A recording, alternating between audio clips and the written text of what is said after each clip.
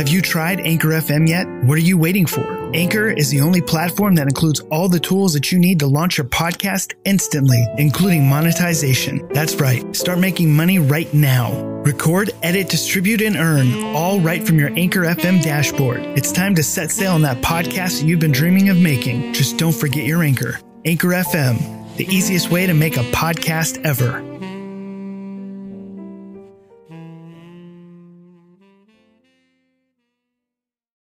There's a speed limit in this state, Mr. Neff. 45 miles an hour. How fast was I going, officer?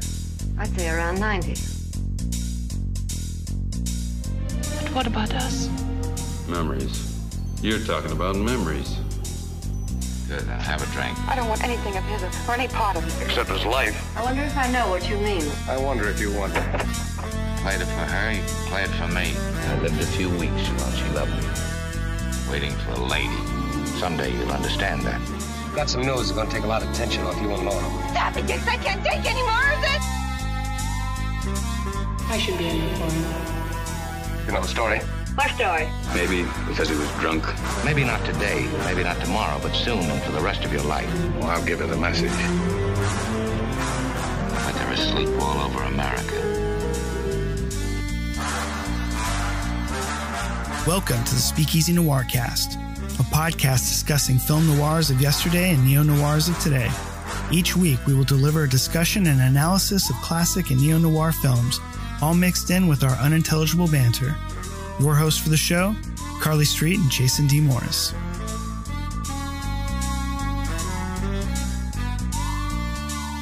Hey, Carly, how you doing? I'm okay. How are you?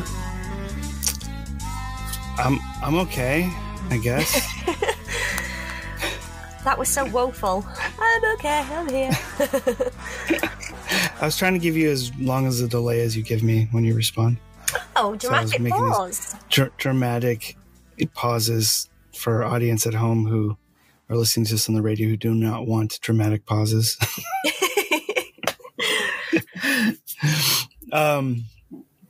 Yeah, been a while since we talked, huh? Whole week. Well, you're full of life this morning, this afternoon, this evening. When are we doing this? Is it nighttime?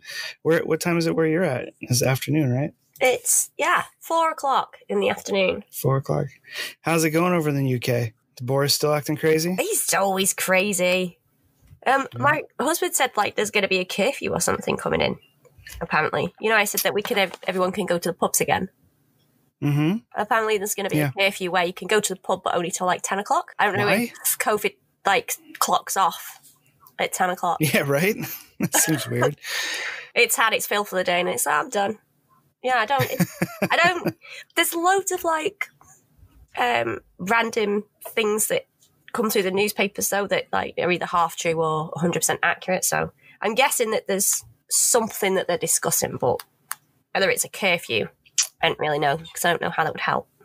But I'm not in the know, so that's why I'm not in politics, because I don't know. I think you would know if you were in politics. I think it's the other way around. I wouldn't be able to keep my mouth shut if I knew. Straight away, if I got any sort of position of power, I'd be like, Roswell, tell me about that. Get me every file. I want to know. I want to know the truth. I don't know, you just tell everyone. I'd phone you. I'd be like, guess what? I mean, that's probably the way all politicians are anyway. I mean, they can't keep their mouth shut, and everybody wants to know about Roswell. Which, is probably just some broom closet, in the middle of the desert somewhere that just houses storage bins of crap. The FBI fingerprints. It's just, no, not even FBI. Just scrap metal they found that people have said were from flying saucers. I'm like, I don't know where we're going to put those. Yeah. How about that facility over in Roswell where we throw all our junk? With a little Post-it note, found by Margaret. Right. On a drive. 1923, piece of metal found on the beach by Margaret. Yeah.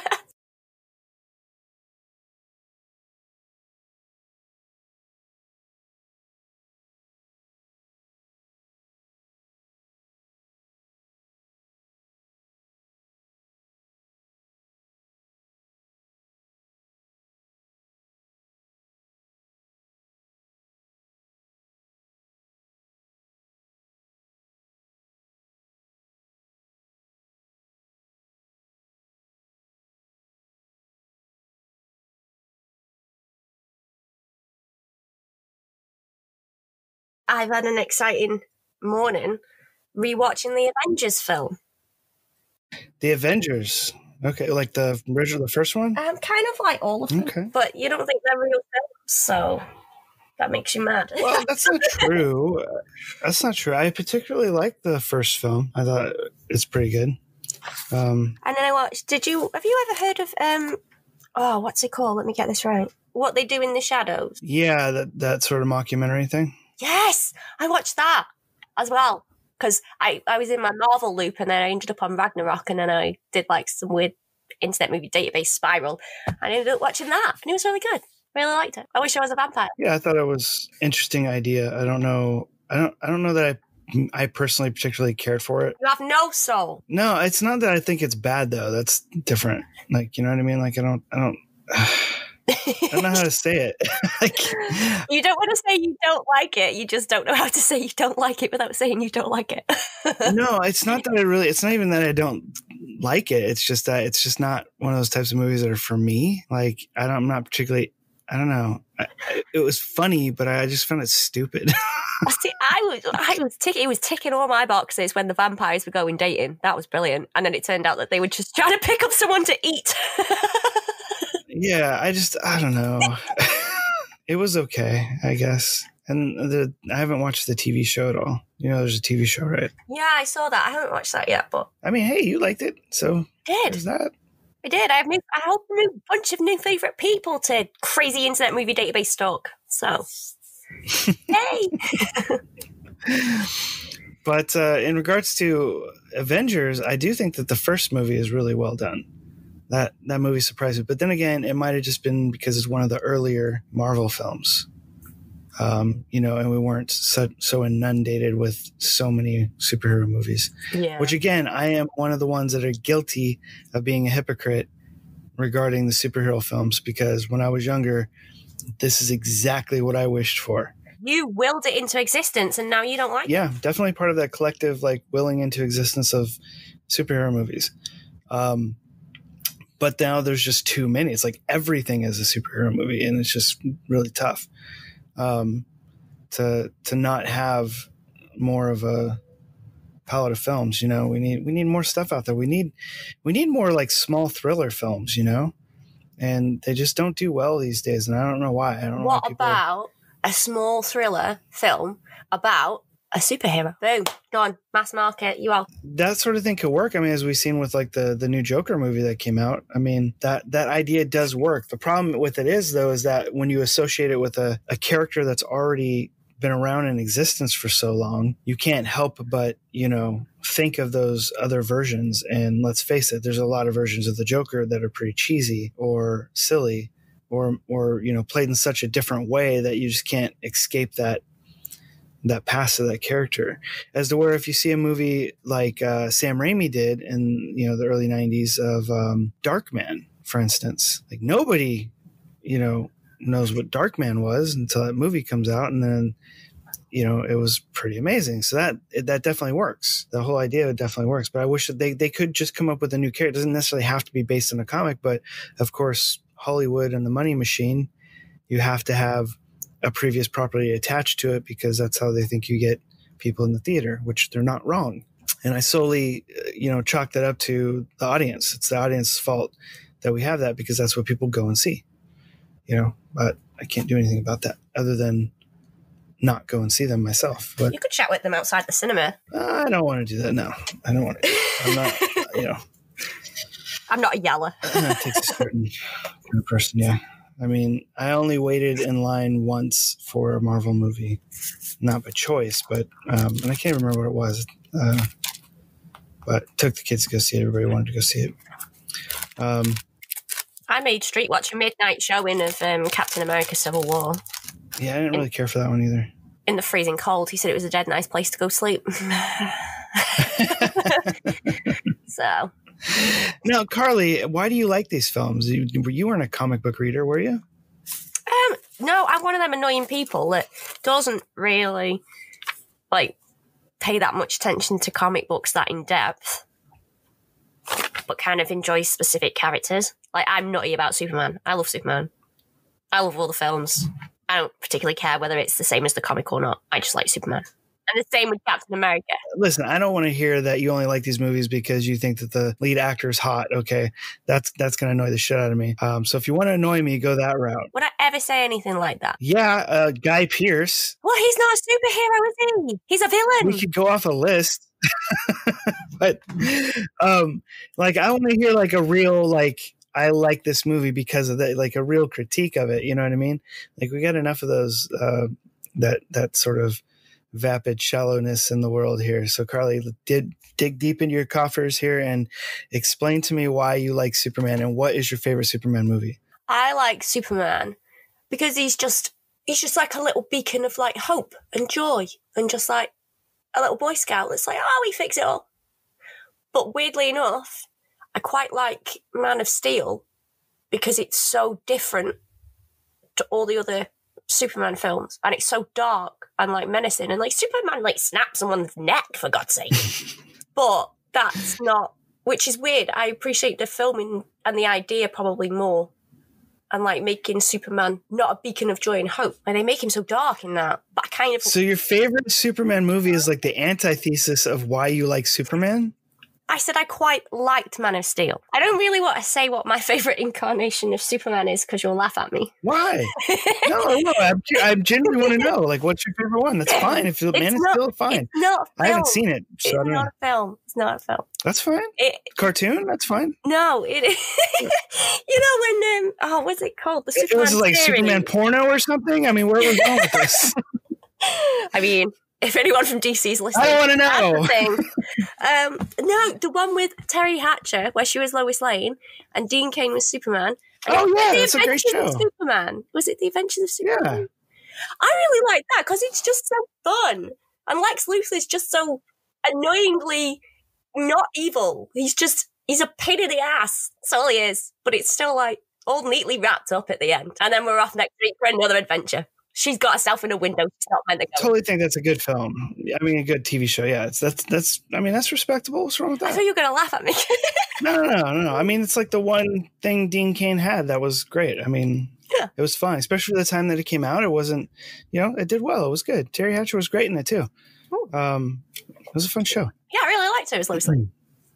Yeah, I'm really partial to the Christopher Reeve stuff. I like those films, even the bad ones. I enjoyed those quite a bit. So I never really got into. I don't think that anybody has really. I think he was really the greatest Superman on screen. Like, I think he was able to pull off the goofiness and the strong, Superman type character in one, as to where I don't think any, like, what's his name? Harry Cavill. Like, he just can't do that.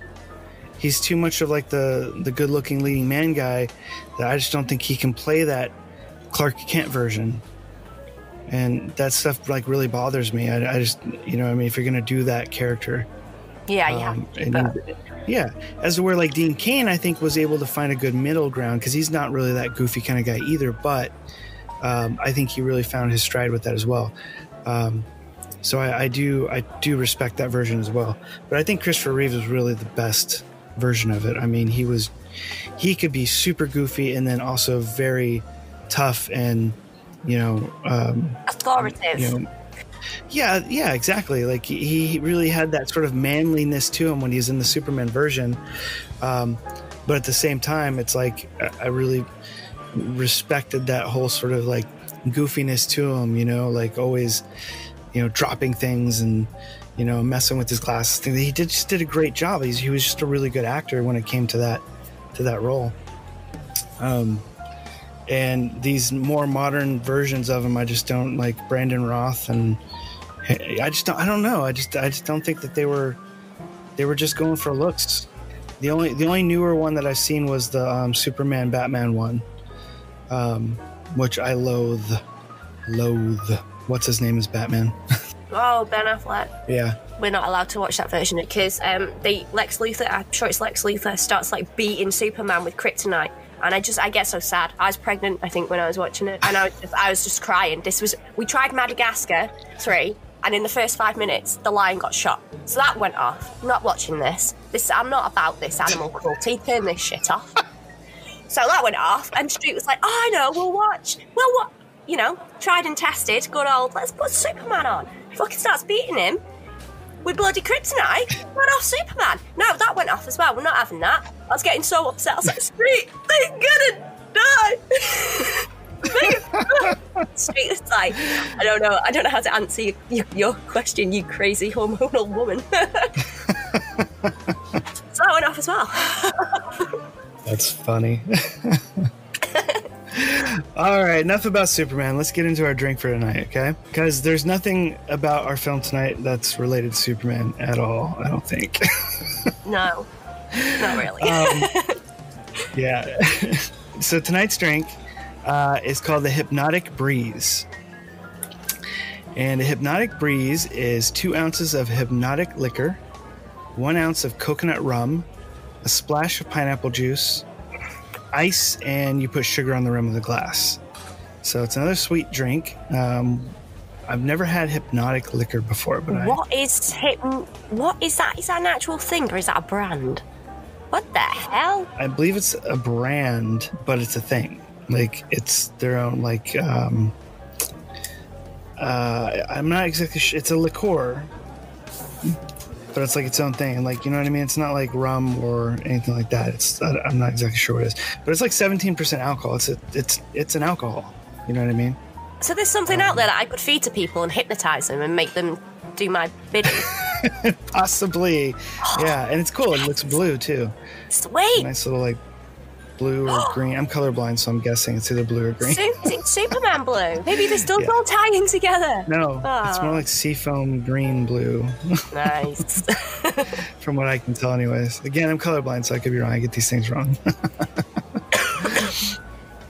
The directions for this drink is you dip the rim of glass into pineapple juice, or you could use water, and then dip it into the sugar to sugar the rim.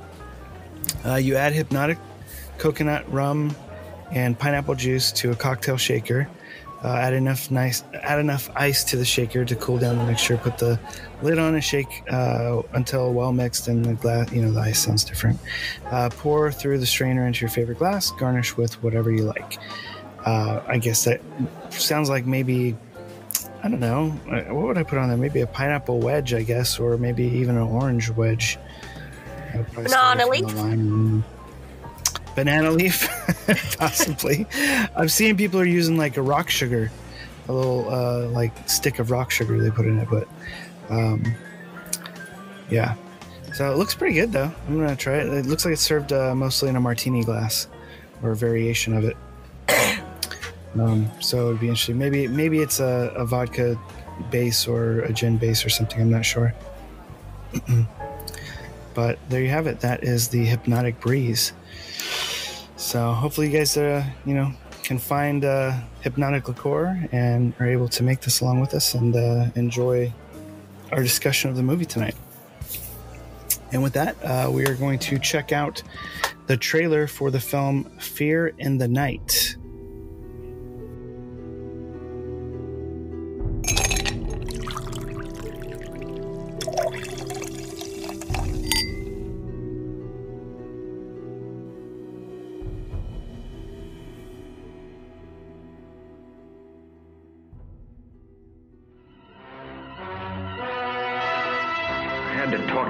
About this crazy thing. Betty? I get sympathy from Betty. What I needed was an explanation. Cliff, my brother. You think I lied, don't you? You know how to get here from a dream, didn't you? You knew where the key was from a dream, didn't you? All that fumbling around didn't fool me. You even knew where the light switch was from a dream. If you weren't Lil's brother, I'd push your lying face out to the back of your head. At first, all I could see was this face coming toward me. Then I saw the room. A queer, mirrored room.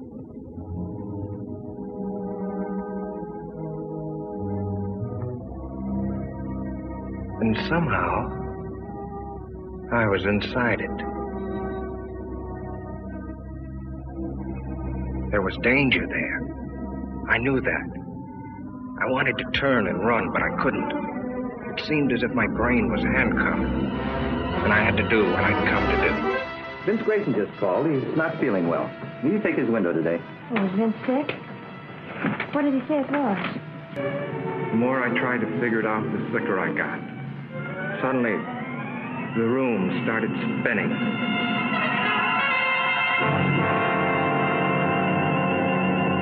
Say, Cliff, I went out to such and such a place in the canyon last night and killed a guy. Such and such a guy for such and such a reason. But I tell you... No, you had to cook up a dream. I can respect a guy, no matter how rotten a crime he's committed, who'll own up to it. I can understand a guy who'll deny it flatly. But a guy that'll come to someone trading on the fact he's married to his sister, abuse his common sense, and make a fool out of him like you did to me. But I didn't. I had to get out of my room, out into the sunshine. I had to stay out of the shadows. And I knew that tonight, I'd be afraid of the dark.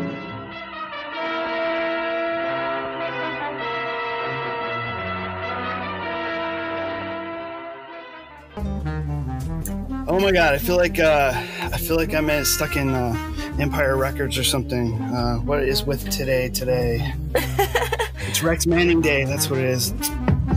So that was the trailer for Fear in the Night, 1947 film. It's a film noir crime film, not labeled as a thriller, but it seems like it's a bit of a thriller to me. But I guess it is considered a crime film.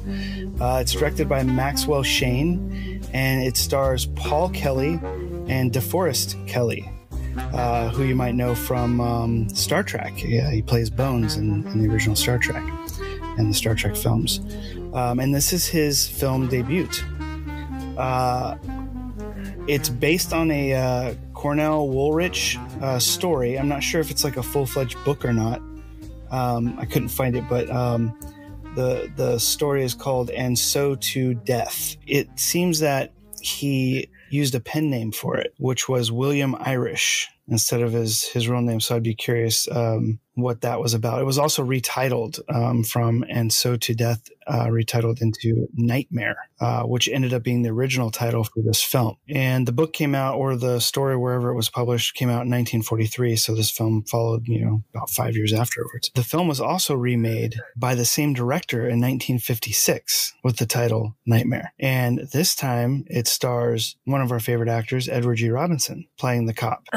I don't know if you knew that, but that was something that I found. That was probably the most interesting information I could find on this movie. I knew it had been remade, but I didn't know anything about the remake. Yeah, I couldn't actually find the remake because I didn't know that they had a different title. So it was like I was coming up with nothing. The closest I could come up with was like a 1970s film, horror film, a Hammer film. So you were telling me that, and I could not figure out what it was, and I finally came across that.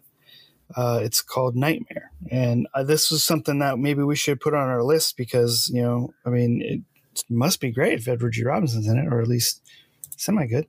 Yeah, definitely with a what. So Carly, before we get into this movie, why don't you give us your in a nutshell synopsis? And here is your newly, I guess, dramatic piano piece underscore to your rambling. And now it's time for Carly's super famous in a nutshell synopsis. All right, let's hear this. Dr. McCoy dreams of a murder, then wakes to find that it might actually be real. But we don't really care because he's the nicest character on the planet ever. It's true. He's super nice. He's a great guy. Yeah. I don't care if he killed everybody. He could have stabbed Cliff. I don't care. He should have stabbed Cliff. He beat the shit out of him. But I did find this movie kind of fascinating. This is a strange one to me because I didn't know what the heck was going on until I think the moment that the cop finds out, which I guess I'm terrible with the names. Cliff, is that the name of the cop? Think so. Yeah, Vince I think is the guy that Yeah, Vince is DeForest Kelly, and Cliff I think is like the brother-in-law cop. Yeah. So I didn't actually grasp what was going on until Cliff in this story finds out. And like, he starts to piece together. I'm like, oh, I know where he's going with this. And I really liked that aspect because it really kept me guessing. I'm like, this is so off the wall. Like he has this, the movie opens with this dream sequence, which is presented fairly nightmarishly for, you know, like a 40s film. They don't show much, but it makes me feel uneasy when I watch it because I'm like, what is going on with this? I thought it was so good. The murder in his eye and stuff is just like, that was so creepy and filmed so well. Yeah, and it's one of those things where it's like, oh, this dude's terrible. He's awful. He's like, he's obviously a bad guy. He looks like he's so mean or whatever. And then when you get into the movie, he's such a nice guy. It's like, what's so sweet? What is going on? And you don't know because he wakes up from this nightmare after killing somebody, which is very odd. You don't know what's really happening. It's just two people in a room, a woman and a guy, and then he comes in and he just attacks one of them and murders him and shoves him into a closet and then wakes up from his dream. And I believe he's got like blood on him and he's got like a button and a key in his pocket, things that he doesn't recognize. He's got bruises on his neck. There's like all these weird things that he's just like, what the hell happened? And it's implausible that, you know, unless this is Nightmare on Elm Street, that, you know, these things that happen in his dream could happen in real life. But it's throwing him for a loop because he's just like looking at himself in the mirror and just like, what is going on? I don't understand. It's like he's completely like, and he only like sort of half remembers the dream and nothing is really coherent, but it's all very strange and odd. And he's such a good guy and doesn't know what to do about it. He goes to his stepbrother. It's his stepbrother, right? Isn't it his sister's husband? His brother, Yeah. like brother-in-law. So his girlfriend or soon to be wife's sister's husband, right? No, his sister's husband. Oh, she's his sister. Okay, got it. Yeah, okay. And they're pregnant, aren't they? I must have slightly missed that. I thought it was his girlfriend's sister. It's his sister's husband. Got it. Okay, that's why they looked so different. I swear, sometimes in these movies, the dialogue is so fast and they do so much exposition and dialogue that you could easily just miss something and not quite understand it. Something as simple as that, like the relationship of people. I don't know. At least I can. I can. And in my house, it's definitely difficult to find the time to sit down and really pay attention 100%. And some of these movies really command that in order to grasp everything. But so he goes to Cliff and sort of like is like, hey, I think I killed somebody. And he's like, what are you, crazy? What are you talking about? They're going off for a picnic. And he, I guess, shows them the way to this house that he sees in his dream. Cliff is just like, how do you know this? How do you know, like, how did we get here? What is going on? Like, he is just not believing him, but at the same time, like, what is up? Like, there's something crazy happening here. And then you get up into the room and everything is just lining up with this entire story. The room with mirrors, being able to find the house, the key, everything is just lining up. So they eventually go upstairs, and he shows him the mirrored room, and Cliff opens the door and he sees blood on the wall and things are starting to click for him now. He's like, oh shit, something did happen. He's not crazy, something, whatever it might be, something's going on. So then they go downstairs and he just beats the shit out of him. I was like, whoa, calm down here. He's pretty horrible to him. He makes him pass out like every 5 minutes. If he wasn't on the radar as a suspect, I mean, he is now, thanks to Cliff. Shows him a picture and he just and passes out. Right. And then he'll like make him look at some blood or something. He's like passes out. And I think DeForest Kelley did great with this. I think he was good. Yeah, I was very sympathetic to him, and I think that was great casting. I think initially he was written off on this movie as just being, not good in it. But it's since, current reviews and current viewers disagree with the initial reviews, which is fairly common in film. But I just thought he was really good in it. He was very sympathetic and just, I I mean, really feel for the guy, because you can just tell he doesn't know what is going on or why he knows this or how any of it happened. And I think that was great casting to lead into the plot point, you know? So anyway, he's beating this guy up, and in walks a sheriff or a, you know, cop of some sort. And the cop is just like, you know, more interested in why are you here than, hey, somebody's getting the crap beat out of him. Let's stop this. He's like, I don't care. Oh, it's a family dispute. Never mind. They go down to the station, and which I thought was a little odd. I mean, but I guess it works. Yeah, but I was surprised that Cliff was a cop. I didn't understand why he was telling him, and then it made sense. Oh, that's why he's gone to him. Okay, that makes sense. I didn't realise he was a police officer for ages. I was like, how the hell is he getting like, oh, I'll just have a look at that file? What? Yeah, it doesn't really click until right then in the kitchen scene where he tells him shows him his ID or whatever. And and that was kind of interesting. I do like when they hold stuff back like that, because it makes you wonder. Yeah. But that stuff played out well. And, you know, and then they go to the police station and find out there's not a whole lot of information. There's a vague description, which, if I heard this right, I think the description was a little strange, because didn't it say that the person had long hair? Do you recall? I don't recall. I'm sorry.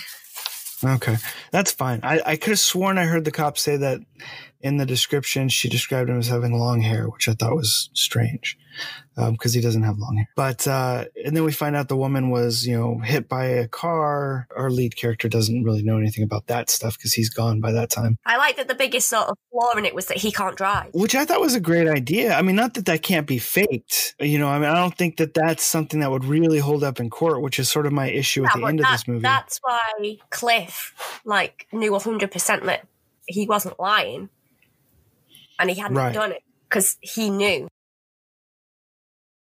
Well, at least he knew that he didn't kill the woman, right? Yeah. So I think he was at least on his side for one of the killings, but I think everybody's unsure about the original killing. I think that was a good, interesting plot point. You know, I'm not sure that would really stand up in court, or anybody would seriously take a look at that and consider that an alibi exactly, because I feel like anybody could jump behind a car and drive enough just by seeing how it's done in order to run somebody over. Or at least if you're not good at driving, then you probably would run somebody over. So that just makes it more plausible to me than not plausible. But I did find that interesting sort of idea. I just don't think the cops would really buy that in the end. I think it was only bought by him by Cliff, because it was his, you know, brother-in-law. So he was just giving him the benefit of the doubt kind of thing. Also beating the shit out of him for potentially doing something. But yeah, it was kind of funny, and we don't get to see the photos in the movie, but when they shows him the morgue photos and he passes out, and it's just like, man, this guy is messed up, right? Yeah. It reminded me of the Quincy opening, you know, like as they get further and further into it, just more and more of them pass out. He was the first one to drop, like, gone. Yeah. But I did like the exchange in the kitchen with the cop, not Cliff, but the other cop that shows up, where he's like, it's all right. You know, we do this thing for a living, you know, the tough guys. It's not for everybody, you know, kind of thing. This poor young lad, he doesn't know. It's really funny, the amount of bravado back in the day about, you know, being tough and not being tough, that kind of thing.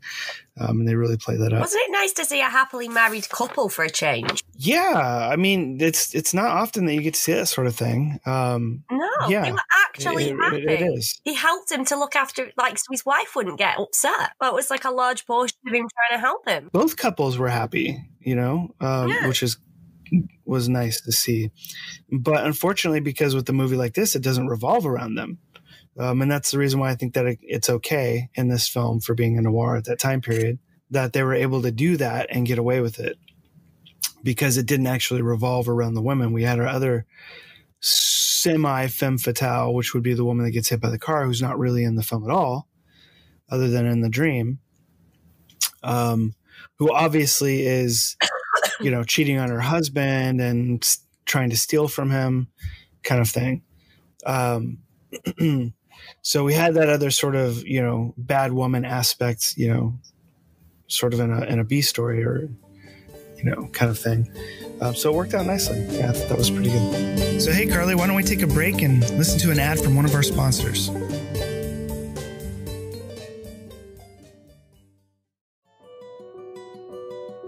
We were trying to serve this larger story as we were careening toward the actual millennium. It was bizarre that it didn't get to the actual millennium, but we felt we had to deliver some kind of order, or at least avoiding breakdown and chaos. End times, let's examine that. What is that? What is the human race at the end of its time? Who are we? Those questions don't go out of style. We've been asking them since Greek tragedies first started. We were dealing with human monsters on Millennium. It was scary, but for all the best possible reasons. Frank is a real hero, and he's trying to protect all of us from the darkness that he sees inside of himself. And that paradox and that dichotomy that I think makes the character interesting. There was an integrity in Millennium, and now 20 years later, we're seeing all the more reason to have integrity. I want to see Frank in our political landscape, and now he would be dealing with all the crazy right now. I think Chris has the ability, like Rod Serling, to tap into these deep questions that we all have. I just thought it would be interesting to do a tortured FBI agent who saw evil. Chris trying to come up with the darkest, scariest thing that he's really afraid of in real life. And I think we all are. 10, 9, 8, 7, 6, 5, 4, 3. I see what the killer sees. Millennium really had something powerful to say about the world we live in. Millennium After the Millennium is available now at thetimeisnowmm.com. This is who we are. You're listening to the Speakeasy Noir Cast, the show that brings you binge drinking with a side of noir, with your hosts Carly Street and Jason D. Morris.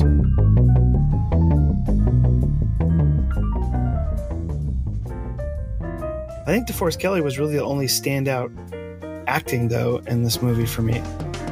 Yeah, and he seemed to get a bad rep in a lot of reviews. I thought that was really unfair because I thought he was great. I mean, even when I looked at it, I thought, bloody hell, Dr. McCoy here, in his first bloody film here? Oh, God. And he was fantastic. He was better than half of the films that we've seen with, top-notch sort of A-list stars at the time. He was better than some of them, I thought. I totally agree with that, yeah. I think that this should have been... I wish it had been more critically positive for him. It might have changed his career there. Might have been known for more than just Bones, I guess, but... Because, I mean, in the scheme of things, I guess that's great to have something like Star Trek, to be known for. But as far as, career-wise, I'm sure he aspired to more than just that. And the fact that, the original Star Trek only ran for, 3 seasons. It wasn't like it wasn't a massive hit at the time when it came out.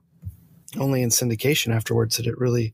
Believing the fact that he did kill somebody but doesn't... Massive thing. But I thought he did a great job in this movie. He's very sympathetic as a lead character and having this sort of thing happen to him. Then we come around to, Cliff, believing him more and more, but still, didn't necessarily do it on purpose or of his own free will, because he knows this guy. He knows that this just isn't adding up properly, but he can't figure out how. So they go back to Vince's apartment and he starts to sort of tell me everything, give me the whole story from the top. And I love that line. Tell me like I'm a 6-year-old. It's okay. Yeah. And starts to talk about his neighbor next door and little talks and things like that. And this is where my favorite, kind of little piece comes from it, where it shows flashbacks of him talking with this man. Cliff says, he's testing your willpower. And he finds that interesting, because now he's starting to connect to this person. And then he tells him about him coming into his room at night and the way he's speaking and how slowly it happens and not necessarily hearing the door click. And all these little tiny clues are sort of starting to click for Cliff. Yeah, I thought the little thing about the door clicking was just fascinating. Yeah, because that actually made me stop and think. And I was like, oh yeah, you know what? When it showed the flashback, it didn't click. And would you ever have thought anything of that if somebody walked into your room to say night or whatever?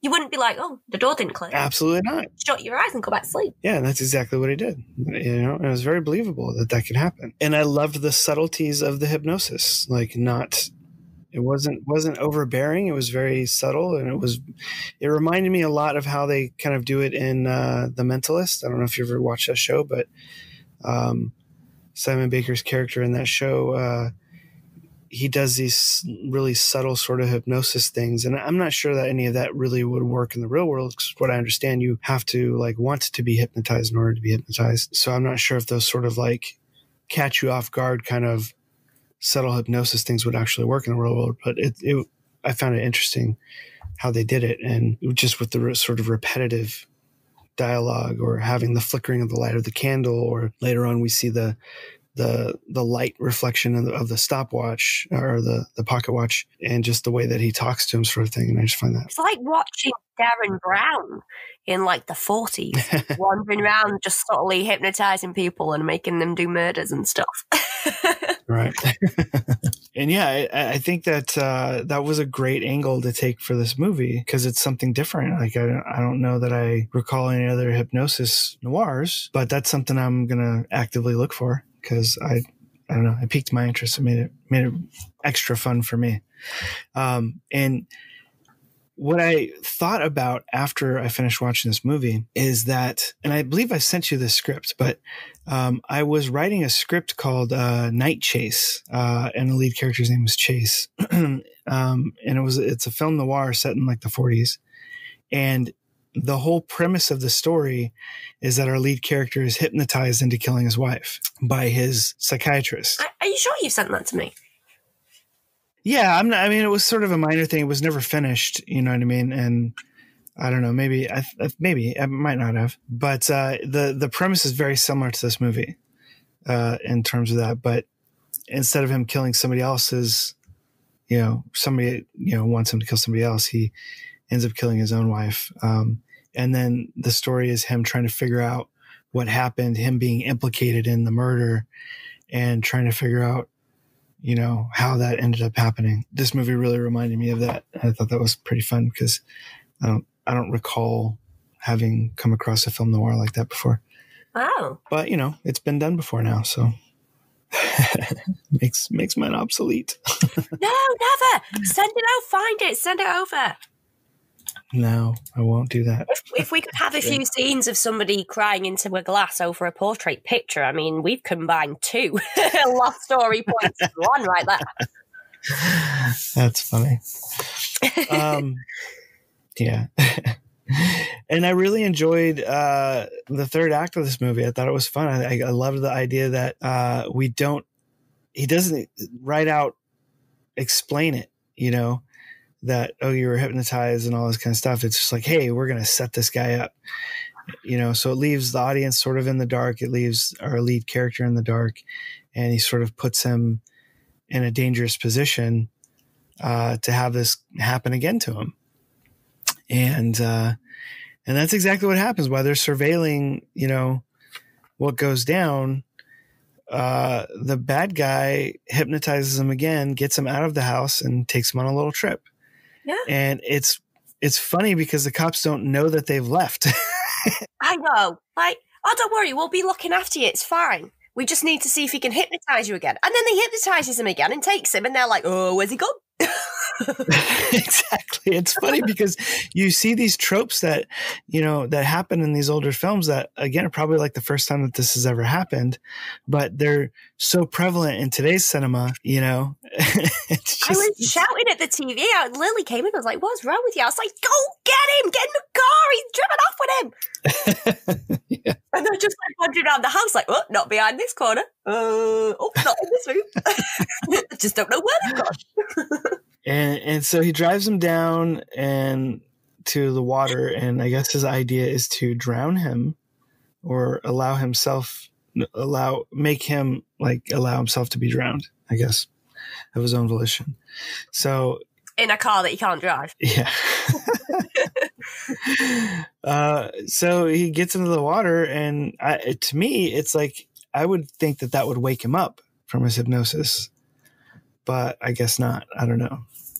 I don't know anything about it, but so he gets in the water, and the cops finally show up, and, the guy takes off, and the car chases him. He drives off a cliff and dies. and our lead character is saved, and all is right in the world. But then it comes to the problem that I have with the film, which is the very end. They're standing outside the courthouse, and I think it's said a little bit earlier on, but it's said again here, where it's like you have a strong alibi, or you have a strong reasoning, or you've got a good case, you're not going to get in much trouble. You'll have to answer for what you've done, but it's not your fault, kind of thing. And I'm just, how are you going to prove this? The bad guy's dead. You have two cops as sort of witnesses to a second hypnosis where, they were so inept that they did not notice that he got him out of the house. Yeah. So it's like, where is the proof? There's really no proof here. So I do not think he's going to get away with this. Unfortunately, as optimistic as the end of this movie is, I feel like if he goes in there, this man is going to go to jail. He's not coming back out. Yeah, it's just not going to, I just don't think so. It sounds like such a far-fetched idea. And the fact that his biggest, I guess, alibi or proof to his innocence is his brother-in-law. So having that sort of connection there isn't going to help his case at all. Well, right? maybe his brother-in-law is incredibly well respected and can pull some strings. Could be, but then again, that also looks bad, So I don't know. Maybe that should be something done behind doors and not necessarily in the court of law, if that was going to happen. So I don't know. But that was my only issue that I really had with this movie, is there was no solid proof that they could have to really prove his innocence, or that he did not willingly kill somebody. Like, I felt like,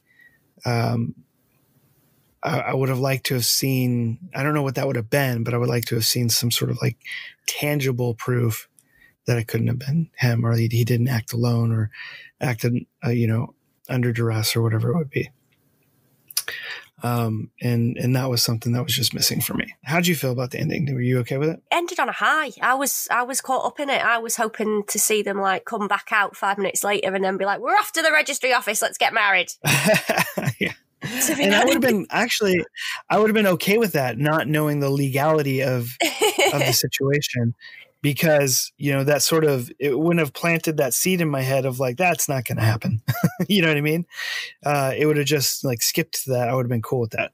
But having them go out of their way to sort of say, hey, you'll probably be fine. You'll get away from this. It's not a big deal, whatever. In my brain, I'm like, yeah, it's a big deal. He's not getting out of this because there's no proof. He did kill her. So. Right. He did kill him. But it wasn't something he would have done had he not have been under hypnosis. So technically, it's not really his fault. Exactly. You see? But and you're being negative. But there's no proof. Yes, but maybe they're just going to they just did a big monologue that uplifted the court, and they got behind him because he's such a nice guy that they were like, yeah, no worries. You go to the registry office, and then my vision could come true, because that's when they come out and skip off and go and get married. Live happily ever after. Don't ruin it, Morris. Yeah. I think it's rating time. 10 out of 10. Yeah? Yeah, I really, really liked it. Really, really enjoyed it. It was the first one that I watched, and I can still, and that was a while ago. Yeah. And I've watched it 3 times since, because I actually really, really enjoy watching that film. Very cool. Yeah. I'm not quite as high with it. I give it a 9 because I really, really love the plot idea. I really enjoyed DeForest Kelley's acting in this movie. My only hang up is the ending. I just wish that there had been some tangible proof to clear him. That was really my only issue with it. Other than that, I thought it was a fantastic film. I think it starts out so strange and so different than most films. Even if this had been a modern film, I think that I would be just as enthralled with it. I thought it was really fantastic. The whole thing is just such a mystery. Like, what is going on? How did this happen? And I loved that it clicked with me when it clicks with Cliff in the movie. When that happens, that really works well for me. That makes it you know, because that's what's supposed to happen. A lot of times you can guess. Did you guess that he was hypnotized? No. You know, early? No? Okay, good. No. That makes me happy. No, I didn't. Because I didn't either. Not. Did you think when he found the house with an advert, that was the most genius thing ever? Yeah, I thought all of that was great. That was just genius. Yeah, there's a lot of stuff like that. For having great writing like that, that's the reason why the ending for me doesn't work, because I just feel like they either should have just skipped over that whole idea and, like you said, just went and got married, because we just would assume that there was something to get him off, you know. Yeah. But having to be like, well, go in there, good luck, buddy. With no See you proof, never. it's just sort of, yeah, it's just kind of like, Give oh, him a shit. happy smile and a happy thought, and you'll be fine. Yeah, that just didn't work for me. But other than that, it's really great film. I think solid 9 out of 10. I would recommend this to anybody. It's a bit tough to find, but there is a version of it on Amazon Prime that you can watch, and it is a public domain film now, so you can find it on the public domain website as well. I think we both really enjoyed it, and that's good. We hope you guys at home will seek it out and watch it as well, because it's a really great little film. It's worth it for DeForest Kelley as well. Even if people would probably go, oh, I didn't really like Star Trek. It's nothing to do with that. Just find it if you appreciate good acting. Yeah, and I think there's more people that do like Star Trek than don't. So I think if you're a Star Trek fan, check this movie out. They probably have already seen it. Well, they probably already seen it, but, you know, either way, check it out. Right. All right, guys. We hope you enjoyed your hypnotic breeze and chatting with us about Fear in the Night. And until next time. Bye-bye. He's looking at you, kid. Thanks for joining us this week on the Speakeasy Noircast. Make sure to visit our website, resurrectionfilms.net, where you can subscribe to the show on iTunes, Stitcher, or any of your favorite podcast apps so you'll never miss a show. While you're at it, if you found value in this show, we'd appreciate a rating on iTunes, or if you'd simply tell a friend about the show, that would help us out too. If you like the show, you might want to check out our book, The Dark Side of Acting Up and The Dark Side of Acting Up Volume 2, now available on Amazon. Or you can check out one of our films, also available on Amazon Prime. Be sure to tune in next week for another episode of the Speakeasy Noircast.